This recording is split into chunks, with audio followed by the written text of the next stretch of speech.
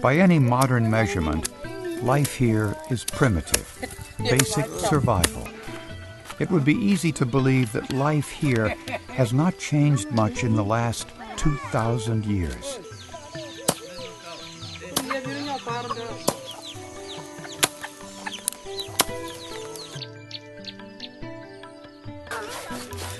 The food ground on stone.